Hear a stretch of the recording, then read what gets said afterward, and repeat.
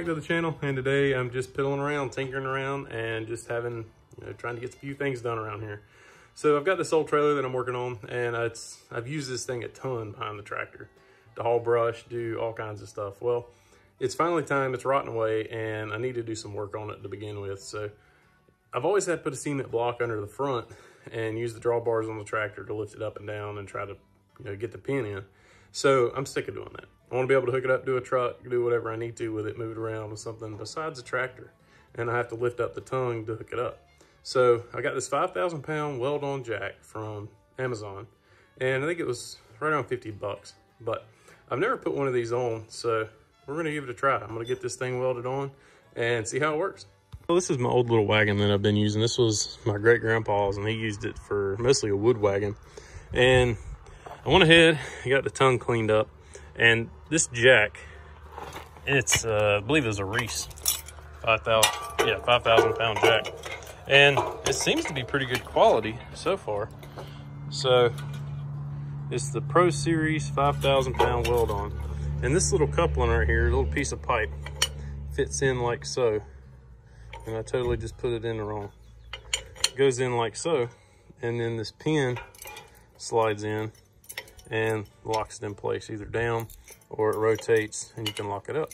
So I've got one of these on my big trailer, which I really don't like it for that application, because you get a tractor on there or something, this thing just isn't big enough. But I figure for this, it ought to work pretty good. My issue is this thing is so short that, I could weld it on like so, but I'm gonna have some big gaps to fill, and I don't believe it's gonna be really strong. So all I've got is a little piece of angle iron. I think it's 1/4 inch, maybe 3/16. I don't remember, but it's a pretty thick piece of angle iron that I'm gonna use as a bracket to weld it on instead of just welding it to the tube. So I think this will make it a little bit stronger. I can weld here, and on the top and the other side. And I think it'll do pretty good. I don't think I'm gonna put enough weight on this thing to ever break this off. So the one thing I did notice is you have to get it the right direction. So this end is a little bit shorter to the hole than this end. So you gotta make sure you weld it on like that, or you're gonna have to cut it off and do it again. So I'm gonna go and get this thing welded up. I was getting this thing lined up, and I was kind of having a hard time eyeballing it. So I just stuck a file in there, and I'm not going for perfection. I could get a square out and try to figure all that out, but really I just want it pretty straight. So now that file gives me an indication where I can eyeball it quite a bit easier. So I think we're still just a touch off. And this didn't cut square either. I just put it in the bandsaw and let it go, and didn't keep it slow and nice and steady where it would cut good and square. I really didn't care. So, but I think that's pretty dang close right there. I said I wasn't gonna use the square. My OCD took over a little bit there. I think we're good.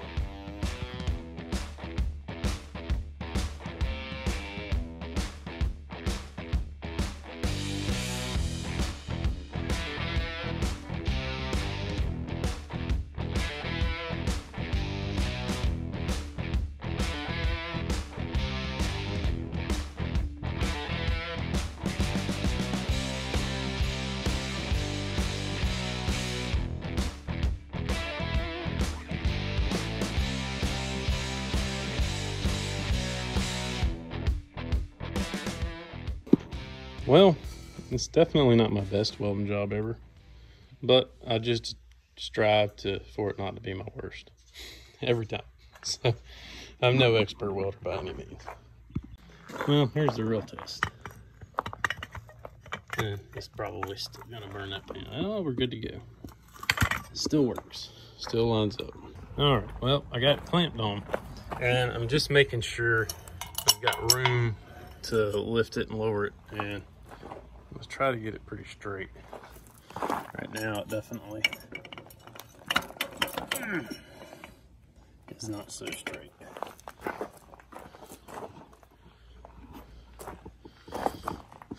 Well, it's a little crooked as well. Apparently, I tacked it on a little too high. Well, I'm gonna work on this a little bit with 2 hands and get this thing. Oh, that's not too bad. It's definitely cocked a little bit this way. I guess when I welded tack this one side, it raised up. I really wasn't paying attention, I guess. But it is what it is. So, oh well. So I'm gonna go ahead and get this thing straight and get it tacked in place.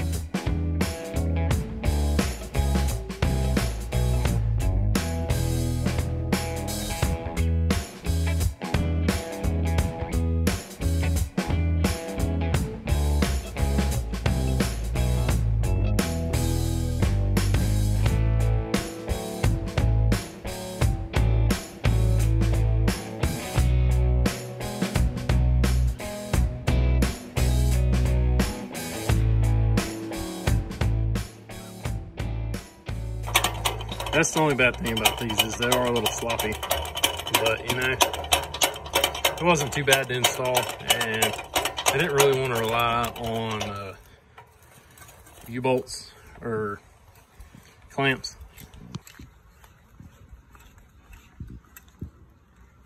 I ran a couple of different welds and, you know, filled in really good and tried to make the welds as strong as I could with, I mean, I'm no expert welder, but hey, I think it'll work. So I think we're good to go. And that's just one thing off the list for this little old trailer. And, you know, I thought this would be a good little quick video. Just, you know, I didn't really know pretty much how these work until I started doing it. So, you know, maybe this will help somebody out who needs a jack on their trailer. Well, that's going to be it for this one. I hope somebody found something helpful. I don't know really much what I'm doing, but hey, maybe somebody can learn from something I did or learn from something I should have done. So appreciate everybody watching. Hope you'll subscribe, check out my other videos, and we'll see you next time.